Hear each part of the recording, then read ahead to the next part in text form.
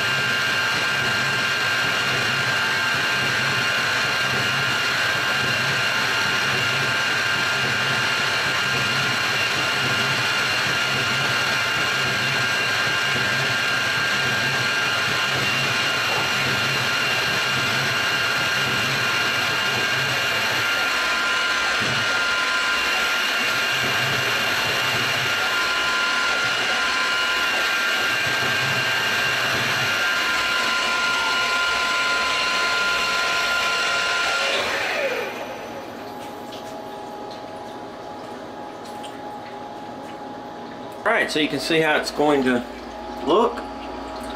And then the pins will just kind of fit in there like so. Now, I'm going to sneak up on this because these are press fit, and I want to make sure that I've got it up right. So what I'm going to do now is just I'm going to rerun it and add some tool wear to it just to open that up just a little bit. I only need about 1/10, not much more than that. And I'll just kind of sneak up on it. Alright, I've added 1/10 to the diameter for tool wear, and we're going to rerun it.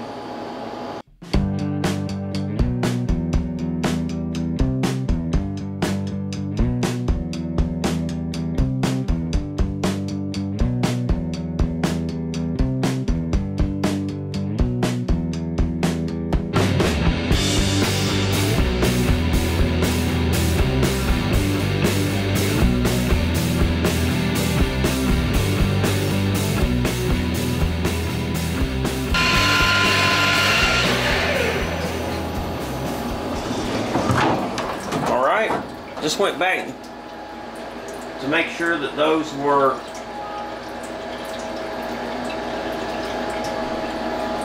cleaned up.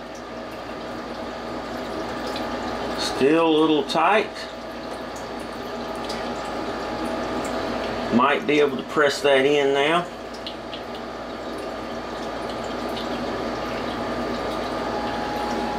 It's going to be close.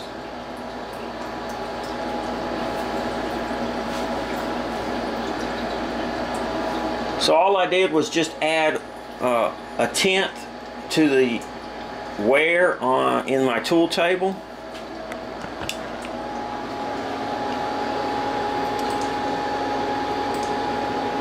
So for tool number 5, I just add 1/10 to the diameter wear here, and that will tell Mach 3 to make it 1/10 bigger in diameter.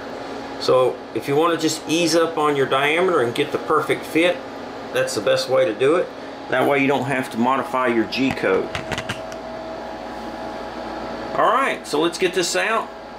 These are going to have to be trimmed down, so I'm going to trim these down and face them on the lathe, and then we'll press them in. Alright, so the pulley turned out really nice. These pins are 5/16 and they're 1 inch long, so I had to cut them down to about 0.770, and they're just going to press in, and I'm going to use a little bit of the blue Loctite just to make sure that they stay in there. So now let's take it over to the press and we'll press them in.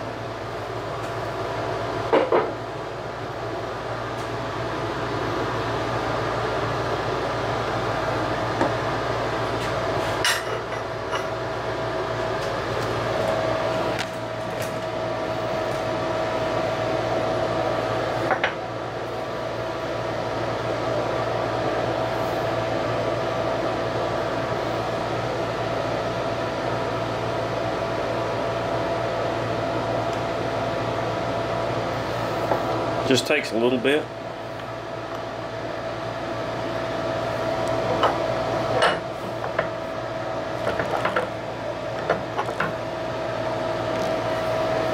Kind of got this in the way here.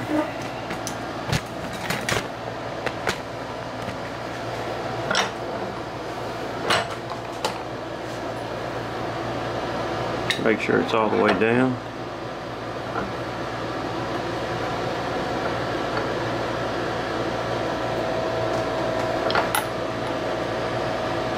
Okay.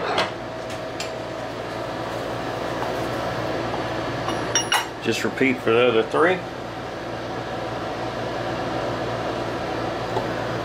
More blue Loctite.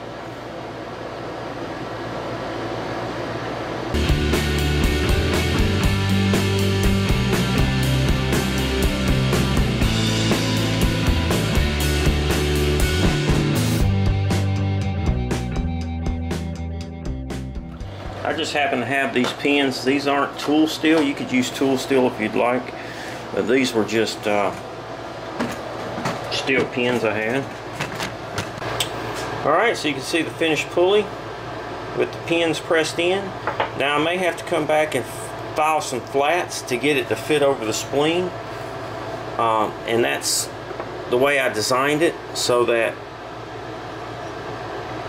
I don't know if you can see the flats on there, so it'll be a nice tight fit. But then this will just, see if I can show you here. So this is the piece that the pulley will engage. It has the splines inside. This is down inside your gearbox. And then this pulley rests on here and sits down on top of, right here is a snap ring. So this will go down like so and engage that.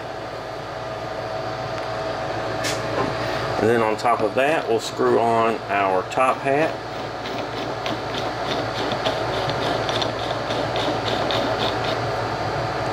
And that will keep it all secure.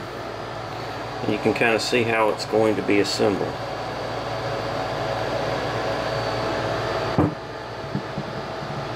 Alright, so that wraps up this video. Stay tuned in the next video. I am going to try to broach a keyway in the motor pulley. Thanks for watching the videos, guys. Please feel free to ask questions, make suggestions, and leave comments. If you're interested in any of the plans for the CNC conversion for the Precision Matthews, the Mini Mill, or the G0602, stop by and visit the website. Thanks for watching. Please subscribe. Thumbs up if you like the video, and most importantly, be safe.